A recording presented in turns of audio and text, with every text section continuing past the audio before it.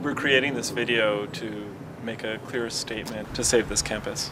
Actually, that's the title of our lawsuit. It's Save the Laguna Street Campus versus the City and County of San Francisco. The lawsuit is really the only thing standing between the demolition of two of the contributing buildings and the construction in phase 1 of 450 mainly market rate units. I'm a neighbor, and I've been working with other neighbors. We feel it's very important for the public to know that now is crunch time. Our case is going to be heard.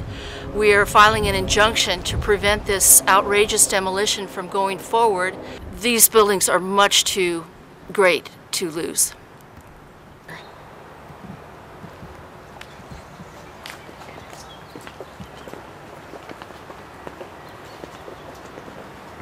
The property was first grounded in 1858. In fact, interestingly, it was set aside as an orphanage for the Donner Party, if you can believe it. So the city helped those folks get back on their feet. So the orphanage existed throughout most of the 1800s, and then it moved on to become the normal school in 1899, which was basically a birthplace of public education in California. It was a very significant site for teachers to become educated, and girls. And the normal school movement throughout California, at least 2/3 of the students were women. This went from the San Francisco normal school to the San Francisco State University, and then in '57 it was transferred to the University of California. In December 2003, the University of California decided to close this campus, and there's a marvelous film that documents this process called the closing of the books at the UC Extension. Existing zoning code was a very loose set of guidelines that ultimately put neighbors in conflict with each other and developers in conflict with the neighborhood. So we undertook a community planning process that would allow all of the neighbors to participate together, the shopkeepers and the people that drove through the neighborhood. People that were here for a variety of different reasons could come together and make compromises and look at the needs of everybody else that was participating in the process and see where, you know, by allowing a tree to be planted in front of their building or by allowing a neighbor to develop their lot in a new way, they might be able to achieve a vision that everybody could share in. The 6-acre campus at the center of the planning area represented the heart and lungs of a scheme that would double the population of this neighborhood. The UC Regents, in an effort to undertake a development project, sought to rezone the site to change it from public use zoning to residential zoning. And at the time that they undertook that, the neighbors were unanimous in their opposition to it. City planning assured us that the city had no motivation for undertaking such a rezoning. Everyone could see that in light of this, you know, decade-long community process that had taken place, this was completely inappropriate. Why destroy this exquisite campus, which is a catalyst for social change, for education, for transformation in our society? It's open space, recreational area, it's promoting the arts, and it's a center of the Hayes Valley community. For market rate housing, which will effectively be mainly a bedroom community, it will have a little bit of neighborhood serving retail. There are other sites that we can build housing on. A number of times the idea of undertaking a land swap was raised, but it was never really pursued. And there's no reason why the city couldn't swap parcels. The chimney's probably 60 feet, so it'll go up 15 to 20 feet higher on the Laguna Street side, which is the low side. But as they go up, they will view our city and pay some premium rents. You showed a lot of your streets. Oh, totally. We got streets. Especially with light. When you look at a leafy, open neighborhood like this, it's hard to imagine what it could feel like in the future when the population of the neighborhood is doubled and we no longer have these kinds of fringe, undeveloped space or this beautiful open space in the center of the neighborhood. Nobody likes this building. It's 19 70s, 60s style architecture.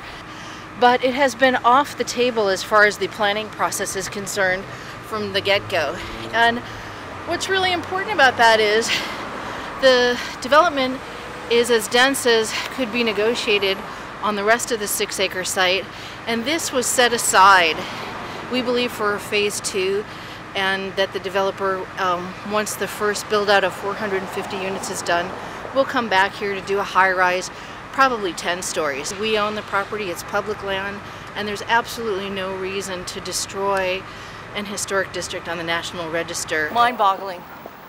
It's the oldest building on the campus. It dates to 1925, and that wonderful sort of elevated stairway with coming down was where the students from the normal school graduated, and the folks watching the ceremony would be sitting in that parking lot, which was a green space at the time. It is very disturbingly being torn down for open space. Cannot think of a reason why you would tear down the oldest and one of the most historic buildings within this historic district for open space.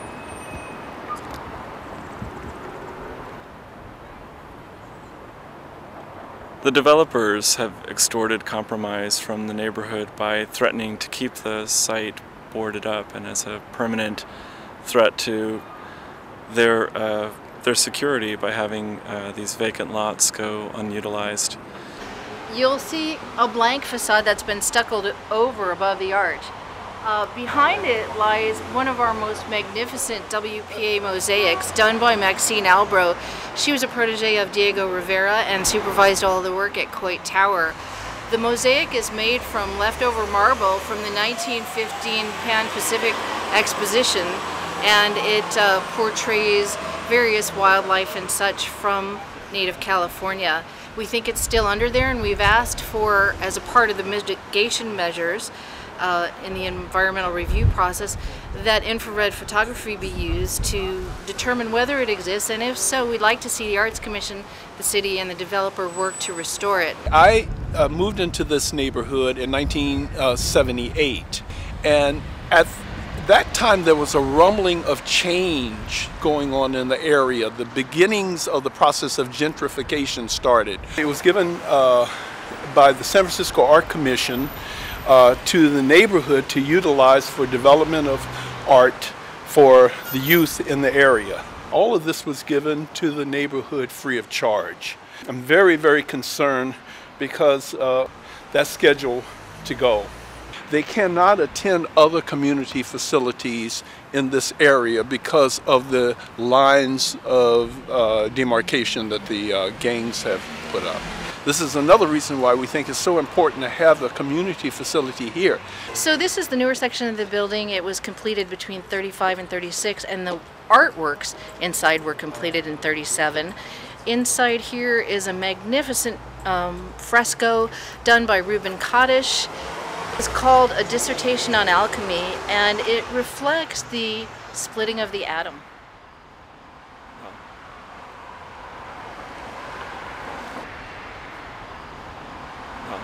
San Francisco is made up of its people and its land, and government and planning are efforts to make the most of those resources. And unless we do have proactive planning, we're not going to be able to successfully move beyond these endless divisive battles, and we're not going to be able to successfully ensure the future happiness of our neighbors. That is what didn't happen here. That is what could have happened here.